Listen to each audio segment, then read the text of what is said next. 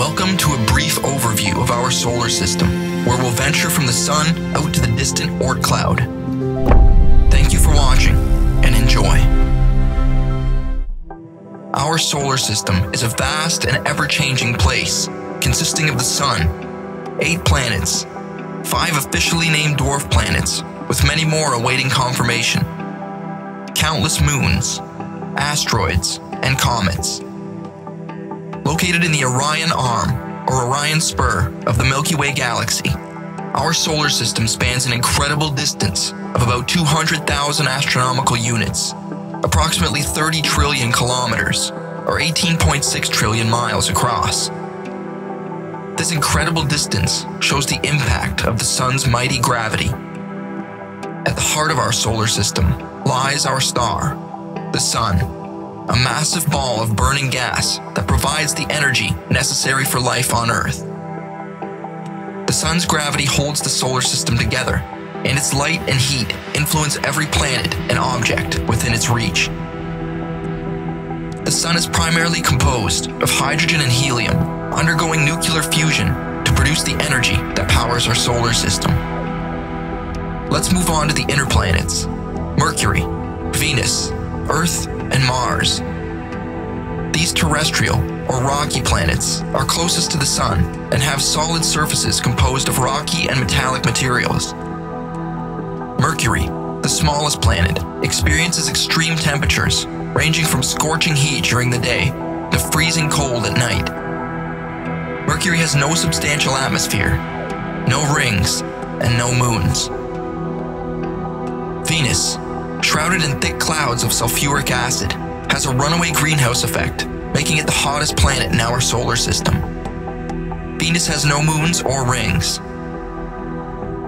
Earth, our home, is the only planet known to support life, with its diverse ecosystems and liquid water, along with our protective atmosphere and magnetic field. Earth is also accompanied by one moon and no rings.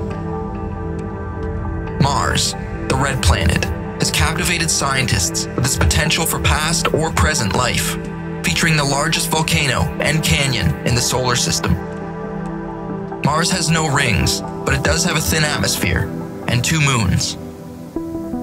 Beyond the asteroid belt lie the gas giants, Jupiter and Saturn, along with a subcategory of gas giants called the ice giants, Uranus and Neptune. Jupiter, the largest planet in our solar system, has a powerful magnetic field and nearly 100 moons and counting, including Ganymede, the largest moon in the solar system.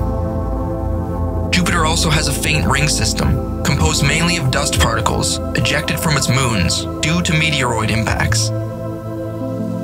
Being a gas giant, Jupiter has no solid surface, but rather a churning and dense collection of gas, with a solid core possibly hiding deep within. Saturn is famous for its stunning ring system, composed of countless chunks of ice and rock particles, ranging in size from a grain of sand to the size of a mountain. Saturn also currently has the most moons in the solar system, with 146 and counting. Much like Jupiter, there is no solid surface on Saturn. Uranus has a severe axial tilt, causing it to rotate on its side, possibly due to a massive collision in its distant past. And it also has a faint ring system, along with 28 known moons. Neptune, the farthest planet from the Sun, has supersonic winds and a dynamic atmosphere with large storms. Neptune is also accompanied by 16 known moons, and it also has a faint ring system. Being ice giants, Uranus and Neptune also have no solid surface, but rather a soupy mix of gas and icy materials. Our solar system also includes 5 official dwarf planets, and many others awaiting confirmation. The 5 official dwarf planets in our solar system are Ceres, Pluto, Haumea, Makemake, and Eris. These objects are mostly located in the Kuiper Belt, a region filled with icy bodies, with the exception of Ceres, which resides in the asteroid belt between Mars and Jupiter, making it the largest object in the asteroid belt. The Kuiper Belt is a donut-shaped collection of asteroids, comets, and other icy objects that lie beyond the orbit of Neptune.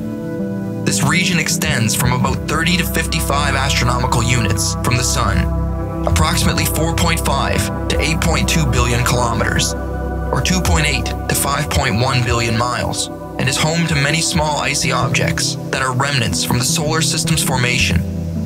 Out here is the home of Pluto and the remaining dwarf planets. These distant objects provide clues about the early solar system and the formation of planets.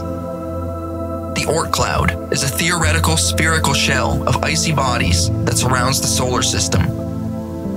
At a distance of up to 100,000 astronomical units from the Sun, approximately 15 trillion kilometers, or 9.3 trillion miles, it is believed to be the source of long-period comets that take thousands of years to orbit the Sun.